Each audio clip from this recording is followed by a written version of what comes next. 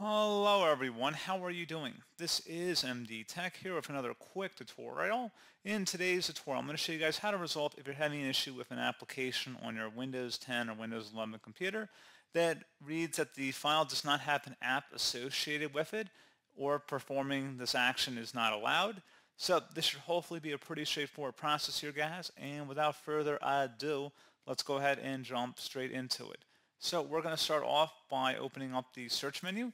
Type in regedit, R-E-G-E-D-I-T. Best result should come back with Registry Editor. Go ahead and right-click on that and select Run as Administrator.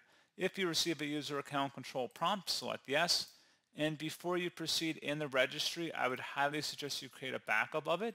So if anything were to go wrong, you could easily restore it back. In order to create a backup, all you have to do is select File and then Export. File name, I recommend naming it the date in which you're making the backup. Set export range to all, and then save it to a convenient and easily accessible location on your computer.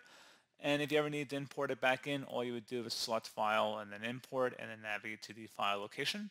So now that that's done, we're ready to begin. And we're going to start off by double-clicking on the HKey classes root folder. So you want to look for a file that says LNK file. So if you just type in LNK file, it should take us down here. So again, it's an L, not an I. Just want to put that out there. And now on the right side, you want to go ahead and locate a value that says is shortcut. Go ahead and double click on this value in here. And the value data field, you want to make sure it is blank. So if there's anything in here, delete it. If you don't see this value in here, you may have to right click in a blank area, select new, and then select string value, and you would name it is shortcut. Again, so pretty straightforward process on that, guys. And then once you're done with that, you would need to go ahead and close out of here and then restart your computer.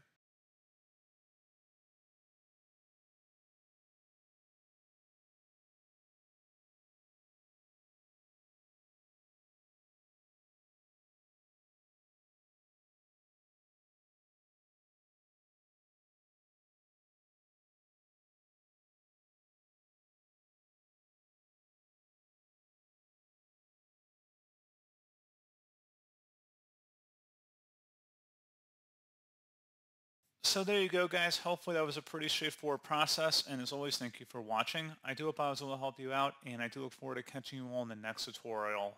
Goodbye.